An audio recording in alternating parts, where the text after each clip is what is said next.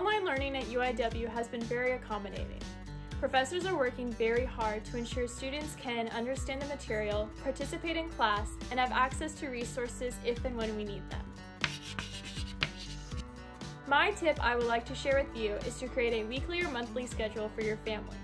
This can help ensure that you get the quiet time you need to study, take an exam, or attend Zoom classes.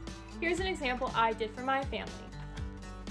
You can find these documents blank on Google for free, or hand make one your own. You can color coordinate them, or just write the name down in the box. Do what you think is going to be best for you and your family. I recommend using the tutoring services through UIW. Now, although we can't be there physically, they're still available virtually. You can find them on their UIW webpage or contact them through their email. Student clubs and organizations might not be happening physically, but we are happening virtually. I'm Vice President of the Business Club and a Student Ambassador, and I can tell you we are all working very hard to ensure that this happens virtually this semester.